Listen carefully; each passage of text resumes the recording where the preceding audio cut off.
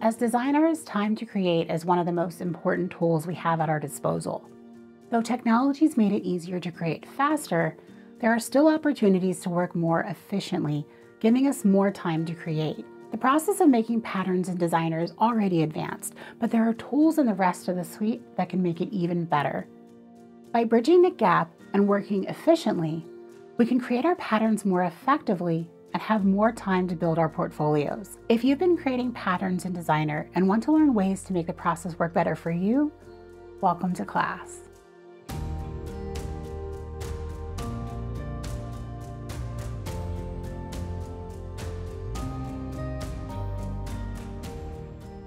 Hi everyone, I'm Tracey Capone. I'm an artist, designer, and your instructor for this class. I spent most of my 20 years in the corporate world as a project manager, where efficiency was crucial for success. As an artist and designer, I like to figure out ways to make the apps I use suit my needs, even if it means using tools in ways they weren't originally intended.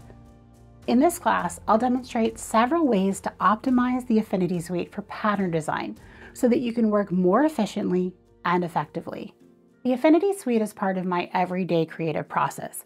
I've been using it to design and create patterns for sites like Spoonflower and Society6 for the last few years, and I've had the privilege of being spotlighted by Seraph, the makers of Affinity, as a teacher to watch both here and on YouTube. We'll begin class by taking a look at linking assets, which will allow you to take motifs you create in Designer, even flat vectors, and link them up to the Asset Studio in Photo so you can access them seamlessly from both apps. Next, we'll learn how to save pattern templates that have all of the symbols, artboards, and more needed for pattern preview.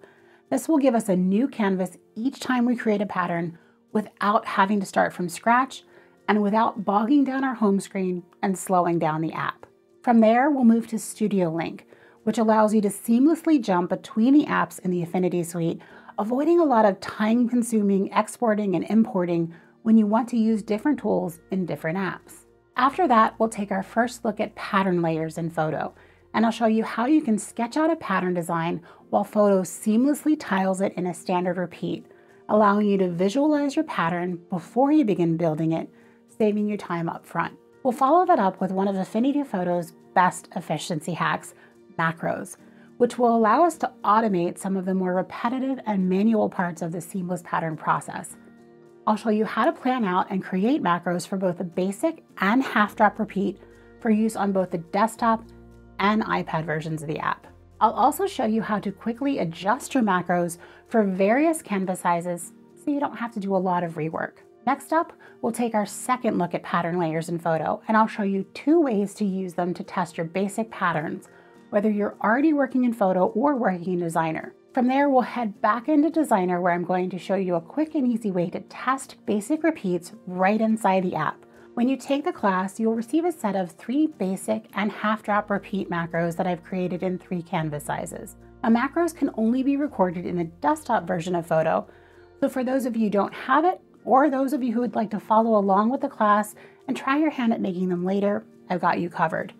As a bonus, I'm also providing a set of 3 macros which will allow you to test your half drops in Photo with a single click, something that would normally be a manual and very time-consuming process. To use all of the efficiency tips we'll be discussing in class, you'll need the complete Affinity Suite, either for a desktop or an iPad. If you don't have the full suite, there are still several tools you can use. Check out the About page for more information. This class is for intermediate students who have experience creating patterns in either Designer or Photo. We won't be covering the basics like setting up the canvas, creating motifs, or making perfect patterns. Instead, we'll focus on technical aspects of creating patterns and explore tools that will make the process more efficient and fun. If you're new to Designer and pattern design, I recommend starting with a beginner class in both before taking this one. Are you ready to level up the pattern making process in Affinity and make it work more efficiently for you? If so, come join me in class and I'll see you there.